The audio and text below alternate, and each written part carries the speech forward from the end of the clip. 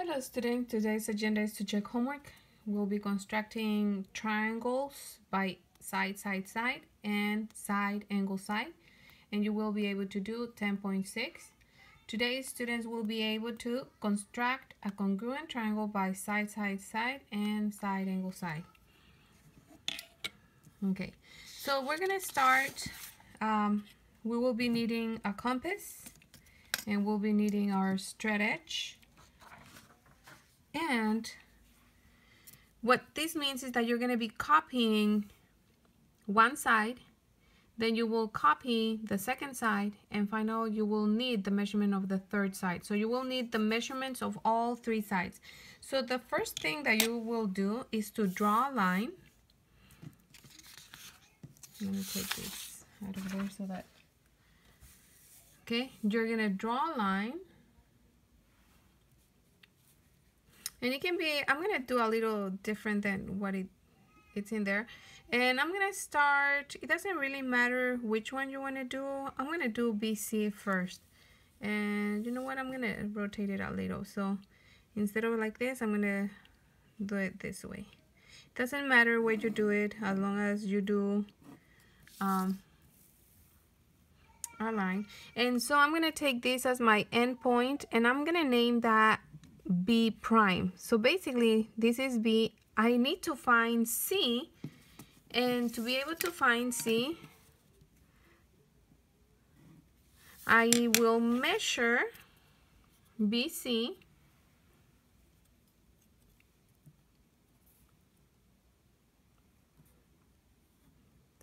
and that way I'm going to be measuring basically the first side of side. And what I'm going to do is that with my compass, I'm going to place it on B prime.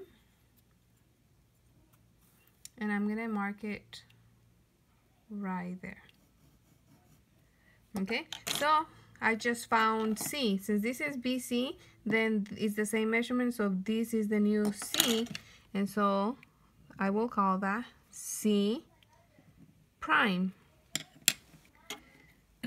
The next thing is that I'm gonna, so I marked the line, and now I'm gonna measure either one of the two sides. I'm gonna measure, you can measure BA or CA, it doesn't matter. I'm gonna go ahead and measure CA.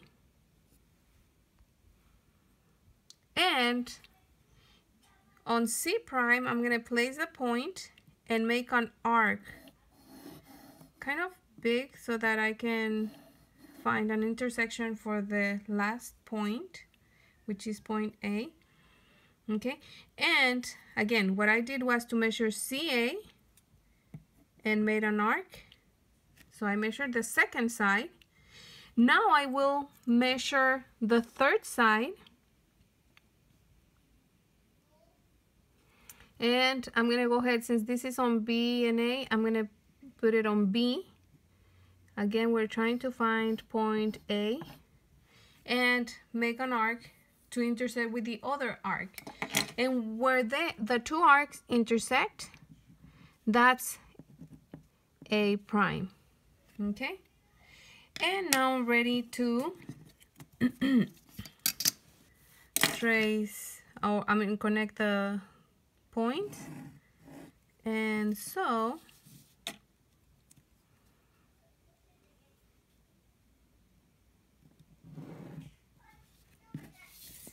that's the congruent triangle to ABC, A prime, B prime, C prime, okay?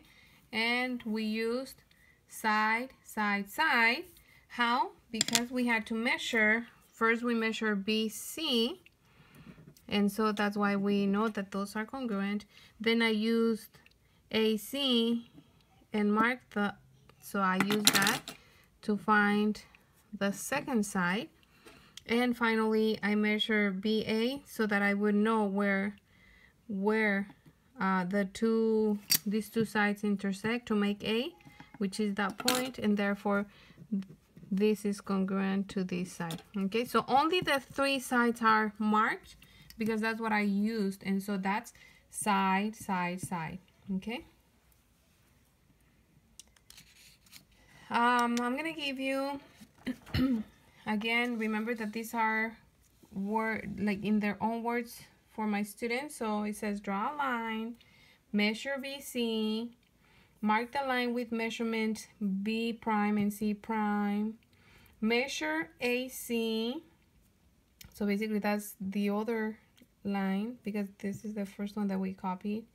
Then measure the other line, and from C prime I'm gonna make the arc. Measure the third side, and from B prime, mark the other side. Okay. Then where the arcs meet becomes A prime, and you just connect the dots at the end. Okay, so if you want to go ahead and pause the video because I'm about to take it out.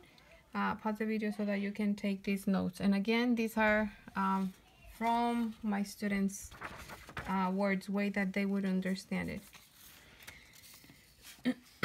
Okay, so the next one says construct a congruent triangle by side, angle, side. And I think even if the two overlap, I'm going to do them a little closer because I couldn't do much movement in the previous one. So I think I'm going to make it maybe somewhere around here.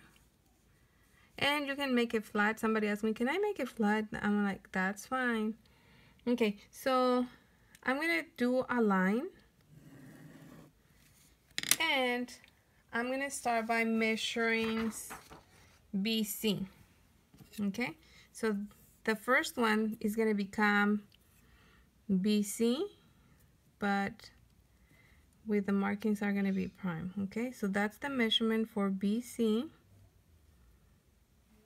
And so I'm going to go ahead and put B in here, B prime. And I'm going to find C by using this measurement and learning where C prime would be. So that's C prime. And so I already found one side.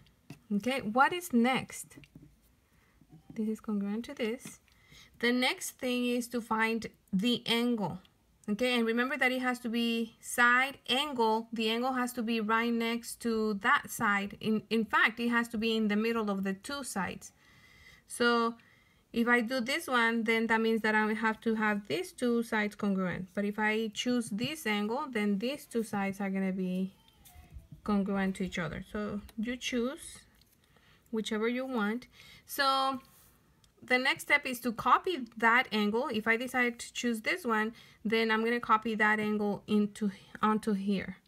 Okay, and so you're going to open your compass. The measurement doesn't really matter. Preferably inside of the triangle, but I noticed that one of the students go ahead and went even outside of the triangle. That's fine. It doesn't matter as long as it does touch the sides. Okay, so you're going to create an arc on that angle and also on the other figure. And this, again, this is the part that a lot of people get confused. And so yesterday, I like to use some symbols or just so that students will remember.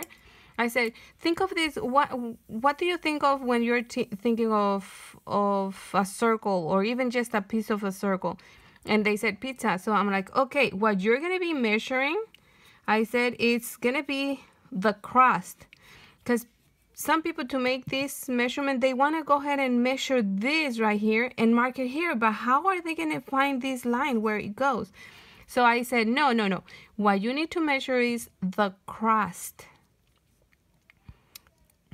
That basically is the arc, the one that you're measuring, not the radius. This will be the radius of that arc. Okay, so the crust of the pizza, and you're gonna measure how far that crust should be in here as well. Okay, so again, not from here to here, but from one part of the arc to the other intersection of the arc. Okay, and so that becomes not one of these points, but this point right here. We know that the line goes through there. Okay. And so by doing that, we already know, again, this is congruent. Since we copied the angle, that means that these two angles are congruent to each other, right? Because we copied this angle onto here. The final step, okay, side angle, okay, side, angle, side. So it's gonna be this side right here, which is BA, or AB for that matter. Okay, so that's the measurement of BA. I'm gonna put it on B prime to find A prime. And so this is A prime. And I have side, angle, and those two sides are also congruent. So I'm gonna make the same markings. Okay, and it refers to this side, not to this point, but the whole side. And basically all you do, the last step is to connect these 2 points. And so because of side, angle, side, consequently, we know that angle A is congruent to angle A prime, angle C is congruent to angle C prime, and side AC is congruent to side A prime, C prime. Okay, so everything is congruent, but we know that because of side, angle, side.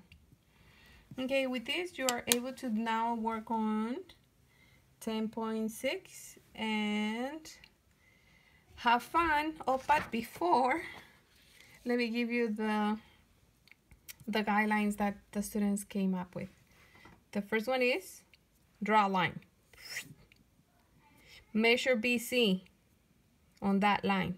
That way you find the first side. Then copy angle B. Okay, that's what we did. Copy angle B. After you have that angle, on the measure AB, meaning the other side on the other side of the other side on creating the angle that you just made, and copy it to find A. So that's this part right here. Measure that to find A prime. And finally, connect A and C, A prime and C prime. And that's just to close basically the whole triangle. Okay, so take a minute to copy those, and again, have fun doing 10.6. Bye-bye.